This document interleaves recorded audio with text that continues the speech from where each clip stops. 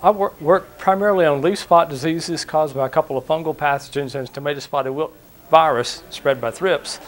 Some of the fungicide work we're doing on the leaf spot control as far as what's effective, what's not effective anymore. We're having some trouble with tebuconazole's insensitivity in our leaf spot pathogens. Working with combinations to overcome that and still make use of the tebuconazole for control of white mold and rhizoctonia.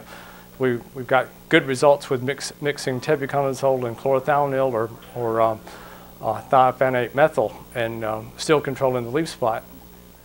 Also looking at combining reduced applications of fungicides with some of our moderately resistant peanut varieties. We actually have a couple of peanut varieties with a medium maturity, similar to that of Georgia Green, Georgia 03L and Tifgard in that same maturity class, but have a moderate level of resistance to the leaf spot pathogens in addition to their resistance to tomato spotted wilt virus, and in the case of Tifgard, the root knot nematode resistance.